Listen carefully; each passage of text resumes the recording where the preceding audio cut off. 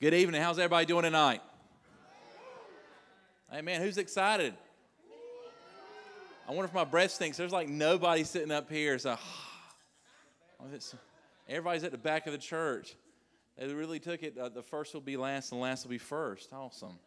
I'm glad y'all are reading Scripture. It's so good to see you tonight on Wednesday night. We're excited to be here in the house of the Lord, so I hope you are as well.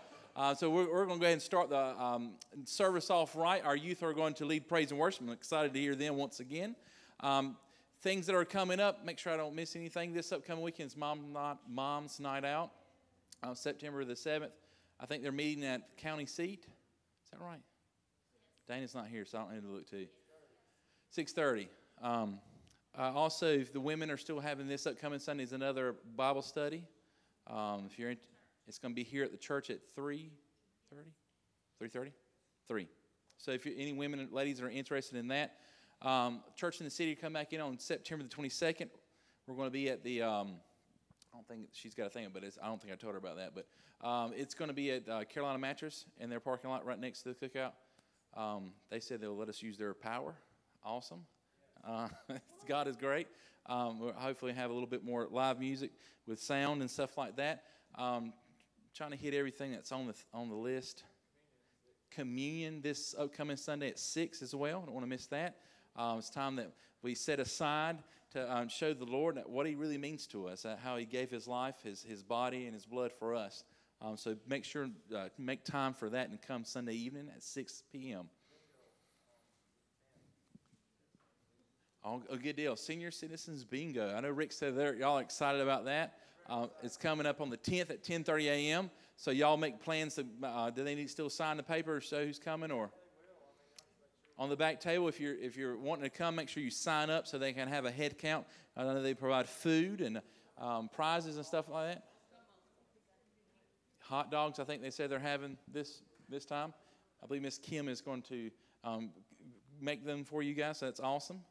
So I hope y'all are excited. A lot of things coming up this month and more things coming up in October. So, guys, make sure you set your calendars. Our chicken plate sale as well still going on. We need tickets sold. I need tickets sold. I need tickets sold. I'm looking to sell 12 and tickets sold as well. I want to at least do 1,200. I think last year we got right at, what's that, 9? How many? 900? I want to do 300 more this year. So I need your help, guys. Mr. James is laughing. He's like counting already in his head. But we can do it. I know we can. This is going to help. Money's going to go towards the youth and the children's ministry funds for the next year to help pay for things coming up with them. So help us out with that, guys. I greatly appreciate it. Well, if y'all want to stand, we'll pray and have the praise team go ahead and get ready. Try not to be Rick and knock into the pole. Not the mic over. He put a big dent in it, but it's okay. It's a holy dent. Yeah, you don't drop mics. He kicks them over and stuff like that. So, guys, pray with us. Everybody bow your heads. Dear Lord Jesus, thank you, God, for all that you do and continue to do in our lives. We're just so grateful, Lord, to be in your house tonight, Lord God. We have so much to praise you for, Lord God. You brought us out of our sin and the darkness, Lord God, with your blood on the cross, Lord Jesus, and we want to say thank you for that, Lord God. We want to have the burning desire to reach people, Lord God, and to praise your name in every situation we can, not just here at church, but, Lord God, in our lives, in our jobs, Lord God, everywhere that we go, we should be able to, Lord God, to see the light, Lord God, and lead people to it as well. Lord God, and you give us that. And Lord God, and that's why we're here tonight, to praise your name, Lord Jesus. Be with us. Holy Spirit, come in this place. Lord Jesus, this could be, like I told my kids, the start of the revival, Lord God, to set this community, this city back on fire for Lord God. Lord Jesus, that's what we want people out of here, on fire for you, Lord God, discipling them, Lord Jesus, to lead others to Christ as well. In Jesus' name we pray this. Amen and amen.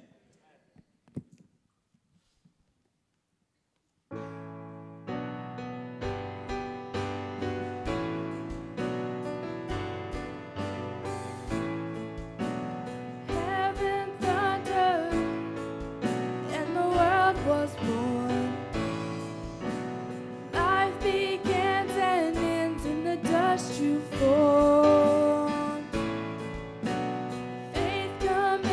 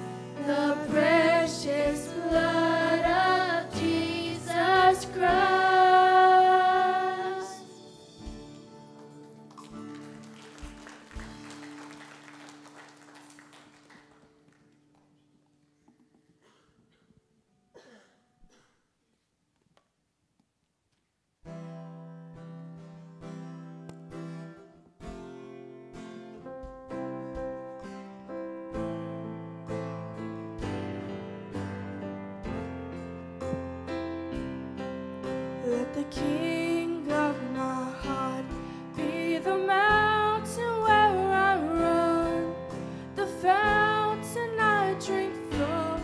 Oh, he is my song. And let the King of my heart be the shadow where I hide, the ransom for my life. Oh, he is my song. You are good, you're good. Oh, yes, you are good, you're good. Oh, and you are good, you're good. Oh, you are good, you're good. Oh, let the King of my heart be the wind inside my sails, the anchor in the waves. Oh, he is my song. And let the King of my heart be the fire inside my veins, the echo of my days. Oh, he is my song. You are good, you're good. Oh, yes, you are good, you're good. Oh, and you are good, you're good. Oh, you are good, you're good. Oh, Lord.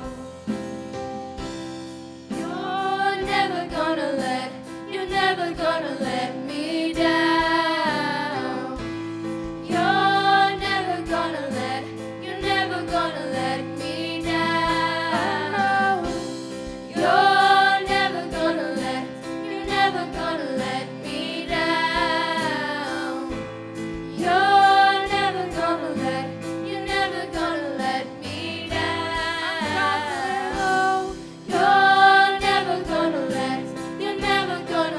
me down.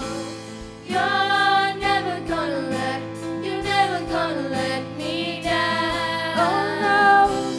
You're never gonna let me down.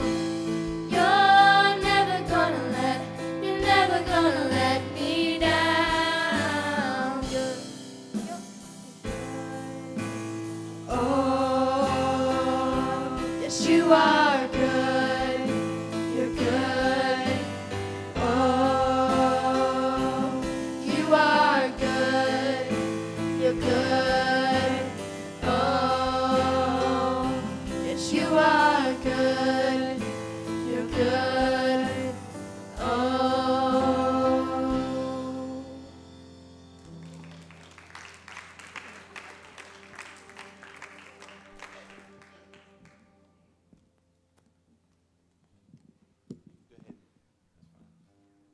I don't mind some ambient noise behind me. Makes me seem holier. Hold on, let me do it so y'all can see. No, I'm just kidding. All right, this is the time we're going to give back tonight, guys. God is so good. His Holy Spirit is here with us. This is the time that we're going to show God. It's kind of like our being baptized. You know, it's outward things. People can show. We can show that this is we're going to give it. We're going to pay our tithes. God, we're going to be obedient to you, what you say. Because, Lord God, when we do that outwardly expression, as our ushers come up, people pick up on it. People who may not think, and your kids see what you're doing. They mimic your parents. If you really want to know how somebody's parents are, or the adults, hang around their kids long enough. I mean, I don't sound ugly or mean. Mine are the same way. They're going to act like y'all. So that's why my kids are always good when they go off somewhere. I got one person to laugh. But this is a chance that we can show our kids, we can show others. So we are going to be obedient to God. Because God's blessings are real. It's true. When we're obedient to Him, we step out on faith sometimes. And the kids can, I talk to kids about your paying tithes and stuff like that, and how you have to cut corners sometimes to make sure, we're going to be obedient to God before we do anything else in our house. Kids need to see that. So this is time we can do it. We can show them. Dear Lord Jesus, thank you, God, for all that you do and continue to do, Lord God, and that you look for your people to be obedient, just to follow you, Lord God. And, Lord God, that the love that, Lord Jesus, that you have for us, Lord God, that we should be able to do just the small things, Lord, as a tenth, Lord God. And sometimes, Lord, when we put it on the burden in our heart, the conviction that we do need to do an offering, Lord God, where it takes a lot out of us, Lord God. But, Lord God, you'll pay us back tenfold, Lord God. You're the God with 1,000 cattle on the hill, Lord God, that you can pay us back. Lord God, we just have to have faith to see your work done, Lord God. It could be that faith step away from a breakthrough in our lives, Lord God. And, Lord God, I want you to use this to build your kingdom, Lord God. Lord God, to put it in the hands, Lord Jesus, that they can use it, Lord God, in a way to show people your love and disciple them, Lord Jesus. Because this is going to go to missions, Lord Jesus, and we want to see people saved, Lord God, if not in a foreign country, Lord Jesus, here locally. Let this go, Lord God, to touch hearts, to build a foundation upon your love, Lord Jesus, because you're worthy of everything that you're going to receive here tonight, Lord Jesus. And we just praise your name. Amen and amen.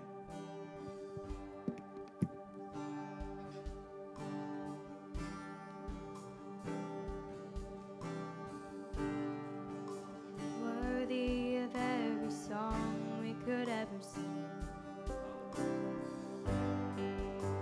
Worthy of all the praise we could ever bring.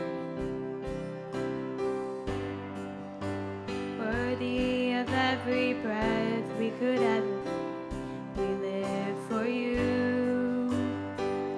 We live for you.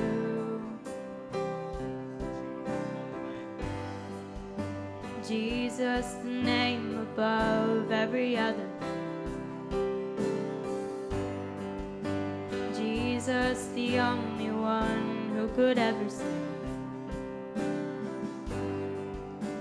Worthy of every breath we could ever breathe. We live for you. We live for you. Holy, there is no one like you. There is none beside you. Open up my eyes in wonder and show me who you are, and fill me with your heart and lead me in your love to those around me.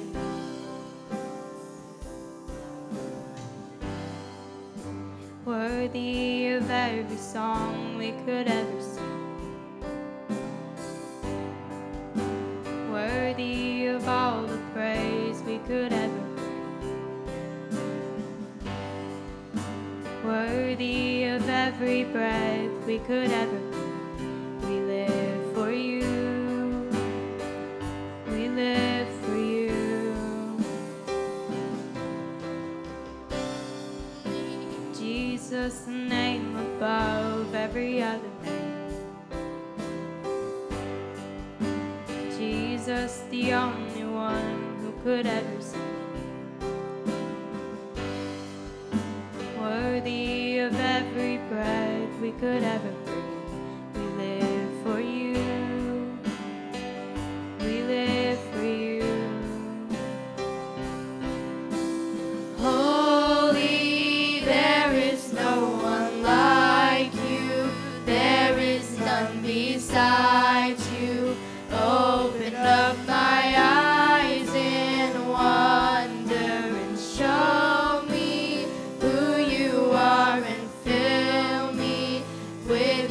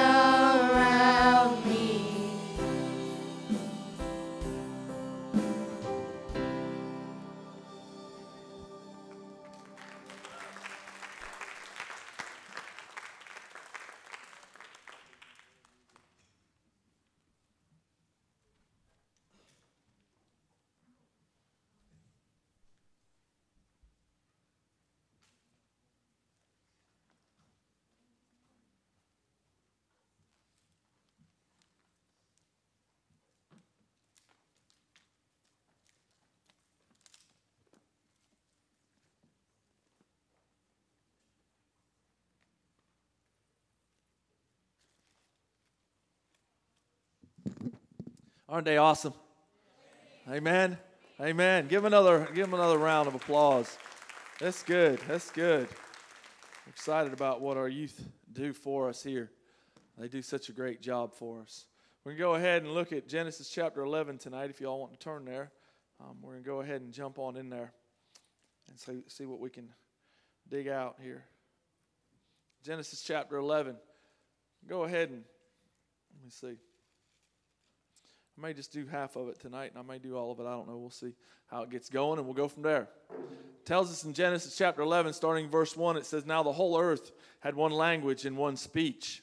And it came to pass as they journeyed from the east that they found a plain in the land of Shinar, and they dwelt there. And then they said to one another, 'Come, let us make bricks and bake them thoroughly.' And they had brick for stone, and they had asphalt for mortar. And they said, 'Come, let us build ourselves a city and a tower whose top is in the heavens. And let us make a name for ourselves, lest we be scattered abroad over the face of the whole earth.' But the Lord came down to see the city and the tower which the sons of men had built. And the Lord said, 'Indeed, the people are one, and they have one language, and this is what they begin to do. Now nothing that they propose to do will be withheld from them. Come, let us go down there and confuse their language, that they may not understand one another's speech.' So the Lord scattered them abroad from there over the face of all the earth, and they ceased building the city. Therefore its name is called Babel, because there the Lord confused the language of all the earth, and from there the Lord scattered them abroad over the face of all the earth." I'll go ahead and stop there for the time being. The Tower of Babel.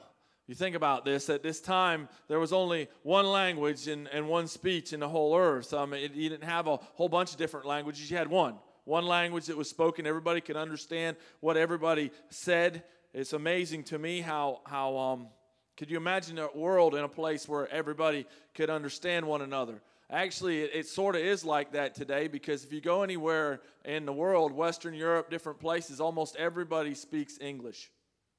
Almost everybody. Matter of fact, when I was in Norway, and that's been quite a few years ago, back in, I guess it was probably 1987, maybe something like that. That's been a couple years ago, right?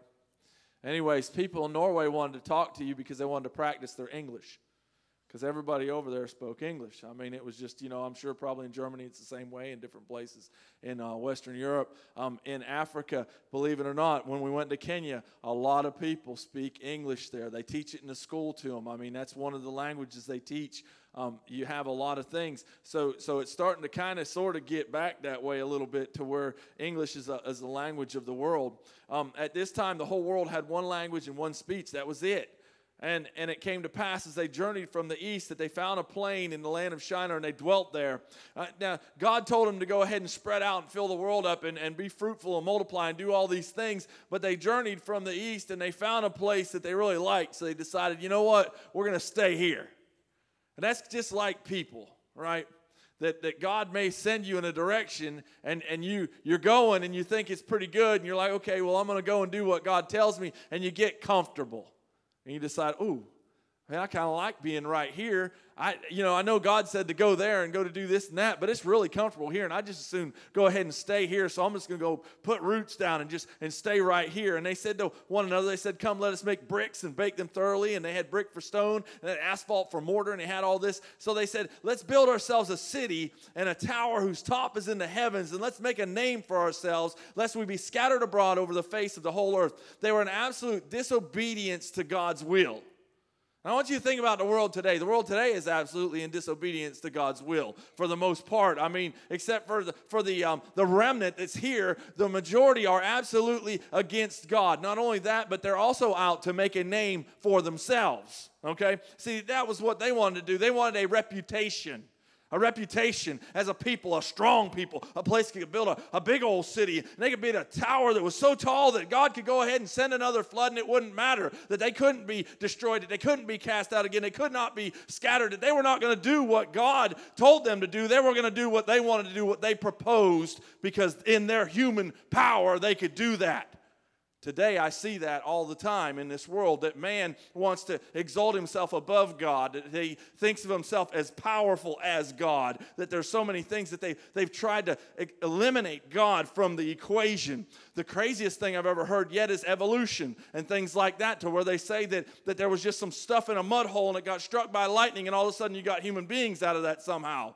I mean, it just blows my mind. I've never seen anything get more complicated down the line. If anything, the longer something's around, the more that it decreases, that it decomposes, that it goes apart, that it does things. It never gets more complicated. If anything, it gets scattered and less complicated. But they want to take God out of the equation of life, so that way man can exalt himself, that he is the highest thing, that he's the highest creation, that he's it, that we don't need God anymore. And you see it all over this world. We've started in the United States. A lot of people, they don't want to hear about God. They don't want to talk about God. They don't want anything to do with God. They don't believe that he's done anything for them, that everything that they've done by the sweat of their own brow, and that they've worked hard and they've done that. But I'm here to tell them that without God, you can't do anything.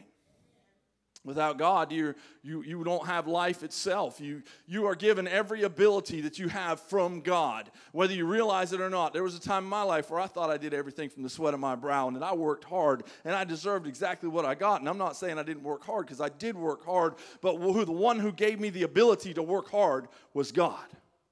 Man, I want you to think about that for a second. You know, a lot of us when we're young, why we think we're young and strong and everything, but what happens when we slip a disc? You know, hey, man, anybody's got a back. Once you get 30, you get a back, okay? And when you get a back, well, then you find out how debilitating it can be when you all of a sudden you sneeze or you bend over or something happens, you know, or you pick something up wrong or whatever it is, and then all of a sudden you can't even tie your own shoes. I mean, grace of God that each one of us can do what we do. God is there. He's the one that gives us the ability to do what we do. He's the one that does that. Now, see, man, at this time, they wanted to exalt themselves against God, to show that they were greater than God, that they could do all those things. They wanted to make a name for themselves. They wanted to make a reputation that no one would come against them because they were so powerful and so strong. I mean, that's man's will. That's always been man's desire. It'll always be man's desire. It's idolatry in the sense that man worships himself. That's called humanism, secular humanism. That's what runs this world today. Man thinks he's the highest, greatest thing there is, and everything revolves around man, and that's it. And that's what the whole world runs on now, is this secular humanism. They've absolutely lost their mind in so many ways and situations. When I sit and I listen to them on TV, and I listen to them in the news, and I listen to these different things, and I read the papers and all this, there is this mindset that has permeated this world, to where they've completely slid out God. They've slid out morality. Anybody can live any way you want to, right? We don't have no rules. Look, marriage, you can marry anything you want to nowadays. It doesn't matter. That doesn't matter. Just because God said it's between a man and a woman, we do anything we want to. That's old-fashioned. We don't believe that anymore. We don't believe any of that stuff in the Bible anymore. That's just old fables and wives' tales and all these things. But I'm here to tell you that the power of God, there's going to come a reckoning day, folks. I mean, there's going to come a day. There's going to come a day when all of a sudden people are going to realize every knee's going to bow and every tongue's going to confess that Jesus Christ is Lord, and it's coming. It's coming. It's coming. It's coming. It's coming. I remember when I was in boot camp. Here's a boot camp story for you, okay? We got to boot camp. First 10 days at Paris Island were called forming. They didn't do anything to you then. I thought, well, this really isn't that bad. We didn't do any push-ups. We weren't run. They didn't do anything to you. I mean, they still yelled at you a little bit, but it wasn't a proper yelling like I got later. So we thought, oh, well, this is really not that bad, The drill instructor, they gave us all laundry numbers. Every one of us had a number. Mine was 26. I won't never forget that number. A lot of numbers I may forget in this world. I can't tell you my first phone number or anything else, but I can remember number 26. That was on my laundry and on the end of my bunk, and there was a little set of footprints at the end of my rack that had 26 in between them. That was my number. Praise God, I was 26. Well, so we're going along. We think, oh, this is not that bad. They have not done anything. And the drill instructor kept saying, ladies, they call us ladies. They were real nice to us. Ladies, payday's coming. And we're like, what's he talking about? Of course payday's coming. We get paid on the 15th and 30th. We're government employees, man. Yeah, payday. That's right. Payday's going to come. Hallelujah. And they keep telling you payday's coming. Every time you mess up, they say, what's your laundry number? 26. Oh, you write it down. He had a little, matter of fact, James, he had one of the little books like you got right there. He flipped that thing open and he write that number down. And every time somebody messed up, he wrote a number down. He wrote a number down. He wrote a number down. He wrote a number down. He wrote a number down. Well, at the end of those 10 days, we got introduced to our drill instructors, our actual drill instructors that we got, and we were handed over to them. And once we were handed over to them, the whole world, heaven and earth was shook. I'm just here to tell you, they started going absolutely crazy. These men lost their ever-loving mind. I've never seen anything like it. I've never been yelled at like that before in my life and have not since. And they whipped out that book. And they started calling out laundry numbers, and they'd put you up there on that quarterdeck, and they'd have you doing push-ups and jumping jacks and side straddle hops and up and down and left and right. And I watched grown men cry for their mama. Mama, what did I do? Mama, mama, mama. Oh. I mean, and y'all can sit here and laugh. I'm here to tell you. Jimmy, you can tell them about that, can't you, brother? You seen grown men cry, haven't you? They got away. They got away with words. We'll just put it that way. But they told us, they said, payday's coming. Well, payday came. And they started reading off all the laundry numbers. And every time we messed up, every time we did, they sent us up to that quarter deck, and they thrashed us up there, and they had us doing, I mean, there was just puddles of sweat everywhere. I mean, it was absolutely crazy. But payday came. We had all done things wrong. Payday came. I'm here to tell you, folks, there's a payday coming. The Lord Jesus Christ, he's going to return. But when he returns this next time, he's not going to be a little baby in a manger. He's going to be the king. Hallelujah. He's going to have a sword dipped in the blood. Amen. He's going to be the righteous king. He's not coming back as a little baby. He's coming back as a conquering king. He's coming back. And then it's going to be a payday. And I'm here to tell you that that's going to come. So you got to understand that the world right now, they think they've got it going on. They think that it's all going to be good. But just like it was when Noah entered that ark and God closed the door and judgment was on those that were not inside that ark, there's going to come a day of judgment like never seen before on this earth. It's coming. It's coming. Payday's coming. So they built themselves a city and a tower whose top's in the heavens. They built all the way up. I don't think that they thought that they could actually get to heaven, but I think they just built it up so high that they thought that, that they could be exalted in such a way that they could get close to it anyways, that they just wanted to show God how powerful they were and what they could do. But verse 5 said, the Lord came down to see the city and the tower which the sons of men had built. I don't think that God technically came down, okay? I mean, that's one of those expressions that we talk about God. But I'm here to tell you that obviously God would have had to come down to see what they were doing because man can't do anything to even touch what God can do. Hallelujah. The heavens are higher than anything. God's thoughts are higher than man's thoughts. His ways are higher than ours. So if God's going to approach us, he's going to have to come down. So the Lord came down to see what they had done. He'd come to see what they had built. And I know they were so proud of what they did. I'll bet they just thought they had the greatest thing, greatest building they'd ever built. The Lord said, indeed, the people are one. They have one language, and this is what they begin to do.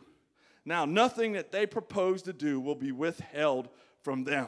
I mean, they were together. They were all working together. I can imagine the thousands of men that were working on this tower, this ziggurat that they used to call them or whatever over there, 7 layers high, big, huge tower on the plain of Shinar. I'm sure it could have been seen for miles and miles that people could look and see what man did. Look what man did. Look at that big tower that man built. When God had him, he had him. He said, come, let us go down there and confuse their language so that they may not understand one another's speech. I'm going to tell you, you want to mess somebody up? Get it where they can't talk to each other and understand one another and see how well they can work together. Y'all ever notice in directions nowadays that when you got directions that they're written in a whole bunch of different languages? I mean, you got French in there usually, and you got Spanish, and you got English, and you got to flip to the right page to be able to read, to know how to do the directions. And and to be quite honest, I'm going to go one step further. And sometimes the Chinese fella that wrote the directions, English was like his second language, so it doesn't even really make sense in the English that's written there. You know, I heard one guy speaking one time that he said that he was reading directions, and as he read the directions, why, he noticed that it said to go ahead and tighten the bolts until they were happy. Until they were happy.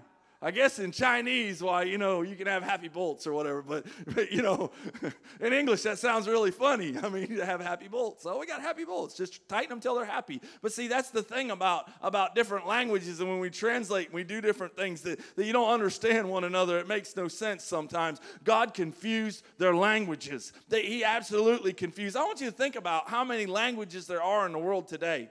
And I don't even know for sure how many thousands of languages that are spoken. How would we ever get to that point? Thousands of languages. I read something in a book the other day that said that, you know, you could take a gorilla from anywhere in the world and the gorillas could understand one another. Now, I don't know who speaks gorilla that could find out or not, but they tell me, scientifically speaking, that all gorillas speak the same gorilla language. Well, how is it that all the gorillas speak the same language, but all the people speak different languages? I mean, there's more languages you can shake a stick at in this world. They're trying to translate the Bible into all of them, and I don't even know how many they've translated it into, but it's hundreds and hundreds of languages that they've translated the Bible into for different people in different places. The Lord confused their languages. You wonder why we speak so many different languages? Because God confused their language. They might not understand one another's speech. So the Lord scattered them abroad from there all over the face of the earth. And they ceased building because obviously they couldn't talk to each other anymore. They couldn't do, can you imagine the commotion? Can you imagine what happened when all of a sudden no one could talk to each other? They didn't understand what one another were saying. That had to be absolutely just crazy. Therefore, its name's called Babel, because the Lord confused the language of all the earth. And from there, the Lord scattered them abroad over the face of all the earth. Now, I want you to understand something. That confusion came out of the midst of all of that. But there was another day, the day of Pentecost, where God reversed that. Remember Pentecost? Really neat thing. You know, the Holy Spirit given to the church. And you had all the Jews that were, because the Jews had been scattered all over the known world. You realize that, right? That they had been scattered all over the place. They were from all over the world. But every year they would come back. They would come back for the religious holidays. So there they are at Pentecost. All these Jews from all around the world that all spoke different languages. And the Holy Spirit fell on those folks in that upper room. And they started speaking in languages to where all these people understood in their own language the mighty works of God. What do you think about that for a second? Now, it had to have been one crazy scene, too. I mean, to where all of a sudden you're hearing these guys that are Galatians, because evidently they could tell by their accent or whatever where they were from, and they were speaking all these languages, and everyone was hearing the gospel in their own language. All of a sudden, the whole world had been brought back together through the power of the Holy Spirit. See, that's the power of the Holy Spirit of God. That's the power of God. God brings things back together in unity in Jesus Christ. See, so many times we fight and fight. We fight for unity. It sounds crazy, but we literally fight and battle to be united in man, when the only way that we'll ever be united is through Jesus Christ, our Lord and Savior. That's the only way that anybody will ever lay it down. That's the only way anybody could ever agree with one another. We can fight over all kinds of things, but the one thing that we won't fight over is Jesus. If we can get united in Him, and at Pentecost, the whole world got to hear the gospel in their own language, all the known world. They got to hear that. And some people obviously were scoffers and mocking and say, oh, they must be drunk. But that makes no sense to me that a drunk would speak a language that they never heard before. That makes no sense. I mean, when you start listening and hearing the things that they said, it doesn't make any sense to me, the excuses. But that's just the devil making excuses about what God had done. And God was reuniting the whole world at Pentecost through the power of the Holy Spirit. How much do we need the Spirit of God today in this country? I mean, the United States, if there's any place that needs the Spirit of God living and dwelling in the people, it's here. We are so divided, it's not even funny. We can't agree on anything. Nothing. Nobody can agree on anything. They fight over everything, this and that and the other.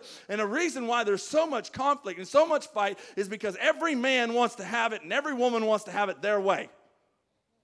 Right? They took the absolute Burger King slogan to mind. Isn't that what Burger King used to say? Have it your way. And that what they used to say? Y'all remember them commercials where they had them funky little Burger King hats on and, the 3 colors and all that stuff? Have it your way. Have it your way. And that's what everybody wants. They want it, I want it my way, I want it my way, I want it my way, I want it my way.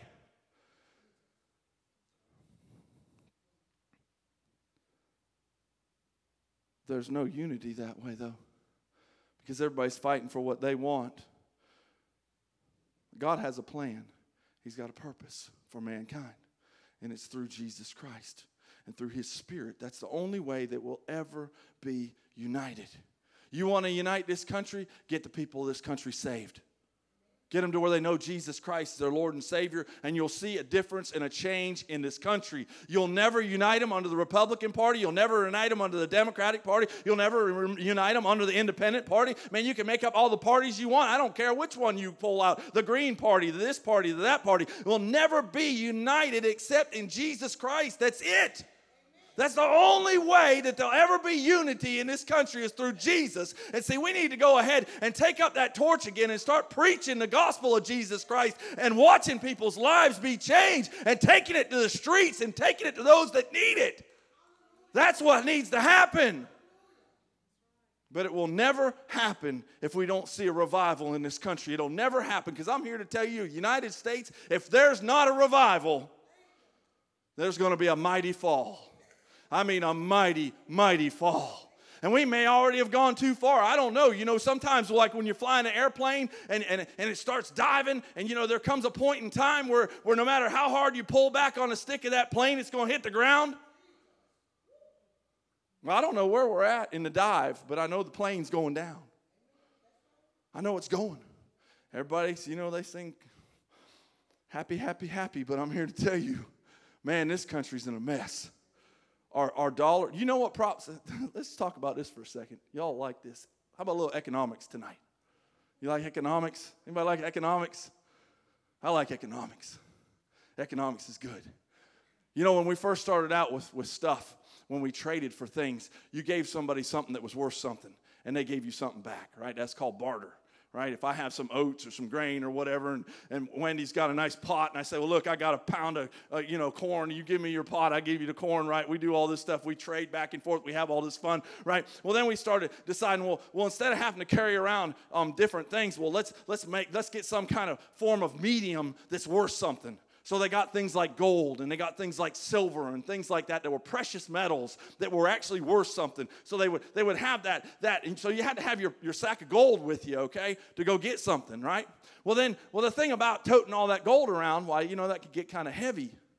I don't know how many of y'all tote gold today. Yeah, I don't either. But so then you decide, well, it'd be a lot easier to have something that represented that gold. So what we'll do is we'll stack all the gold up someplace, and we could call that place a bank or something. And we'll get paper money or notes or coins or whatever you want, a currency of some form that's backed up by that gold. And in the United States, even up into the 1900s, our money was still backed by silver and gold. We had a gold standard. We had a whole bunch of a place called Fort Knox. Y'all heard of that place? They used to have a whole bunch of gold there. I don't know if they still do or not. They might not have any there. I don't know. But that's what used to back up our money. And if you looked on the old dollar bills or different bills, there was, I was trying to think which bill it was the silver standard or whatever, that it said right on it. People have some nowadays. I mean, they keep them because they're a keepsake or whatever. But if you took that dollar, they would give you X amount of silver in exchange for that dollar, because that's what it was worth, okay? Well, that's a pretty good system. I mean, because there's something backing up your money. Back in the early 70s, we abandoned the gold standard.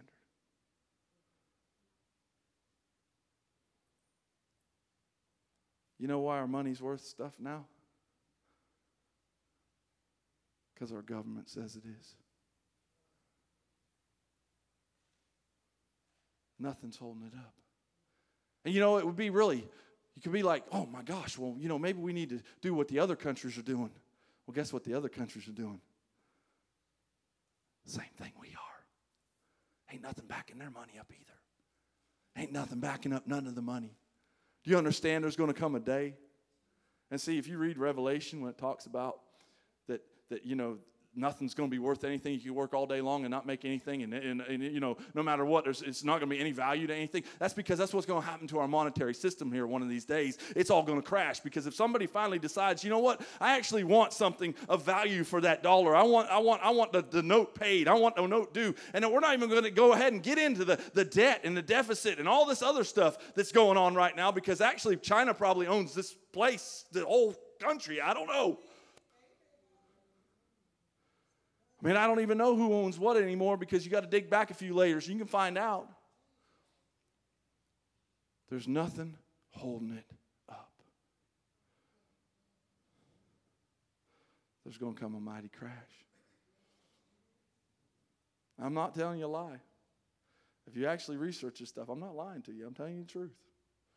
There is no gold standard anymore. There's nothing. The only reason that money's worth anything is because the government says money's worth something.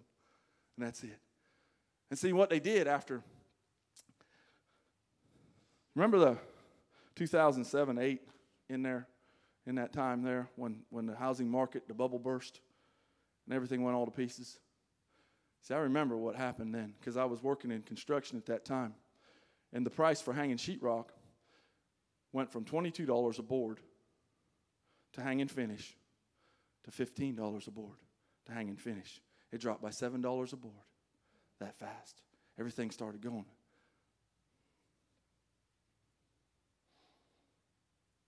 Instead of fixing things back then,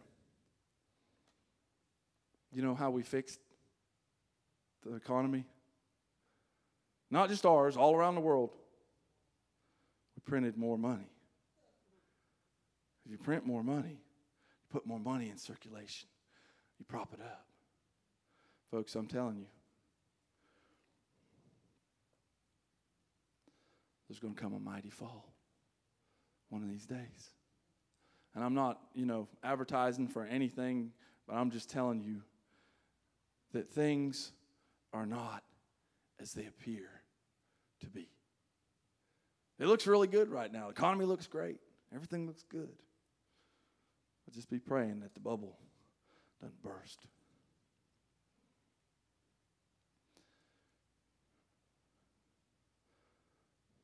There's only one thing that we can trust in this world. Because, see, a lot of people trust in their finances. They believe, they have a retirement or they have money set aside and they feel like it's going to be safe and there's nothing going to happen, although a lot of times that's dependent upon the stock market. And right now the stock market's sky high, but there's days where, it loses 1,000 points in a day and 2,000 points in a day and it's up and down and left and right. But we always assume that it's going to go higher and higher and higher. But we put our trust in those things. We believe that if we could just work hard enough or we do the right things or whatever we do that we're going to make sure that everything's going to be okay if we cover all the bases and do all those things. But I'm here to tell you that there's a whole world out there that doesn't care whether you make it or not. But there is one that we can trust. And his name's Jesus. I'm here to tell you. And that's all you got, folks. That's all you got. That's all I got. That's all our kids have, our grandkids, all of them. That's all they've got is Jesus. Because see, sooner or later, I remember all this is going to...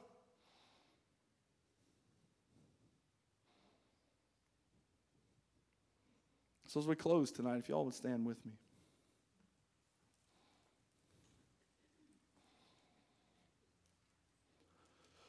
We got to ask ourselves, where have you put your trust? What do you trust?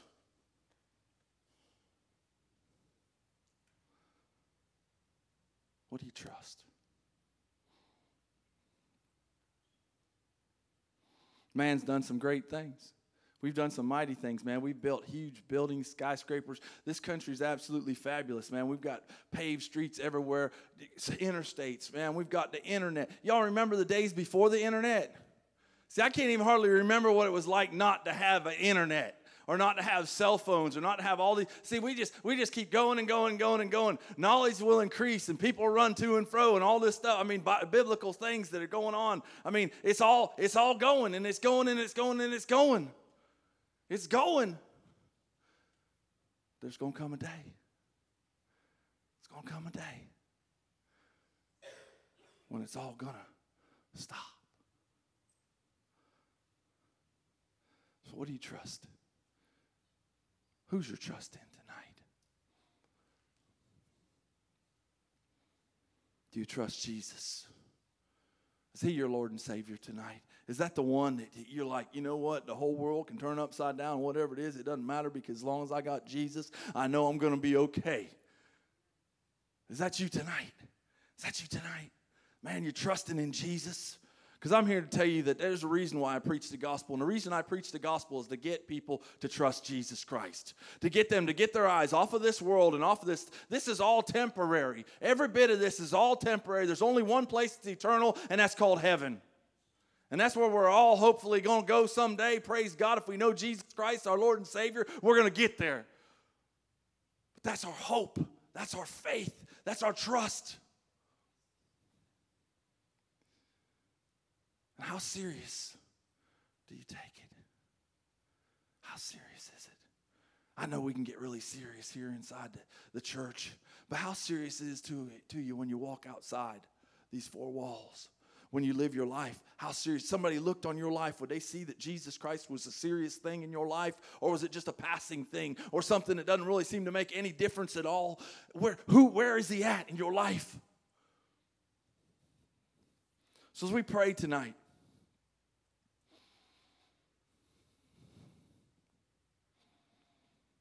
first of all, we need to pray for our country. We need to pray for our church. We need to pray for our leaders. We need to pray for those that don't know Jesus. And we need to pray that we will stay strong in the midst of all this, that we'll walk by faith and not by sight. Father God, we come in the name of Jesus tonight, Lord, thanking you for your goodness, your grace, your mercy, your love. God, you're so good to us. And Lord, we thank you for that tonight. Lord, we thank you that we don't have to worry about what's going to happen in the world because you have us.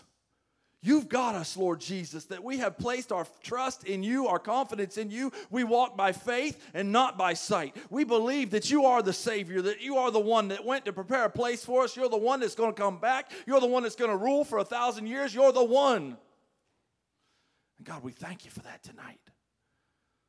So, Lord, we thank you for the hope that you give us to live out each and every day, God. We thank you for your goodness, your grace, your mercy, and your love.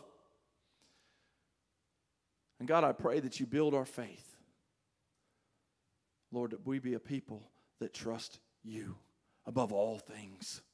Lord, that no matter what we see or what's going on around us, that we trust in the Lord Jesus Christ. That we've staken our lives in you. We've staken our claim in you. That we believe in you. That we've placed ourselves under your blood. That you've cleansed us from all sin and all unrighteousness. That we walk in you. That we have eternal life through you. And that we thank you for that tonight. So, Father, I pray that you would build our faith. That you would keep us. And Lord, we're going to thank you for everything. And it's in Jesus' name we pray. Amen. Amen. God bless y'all.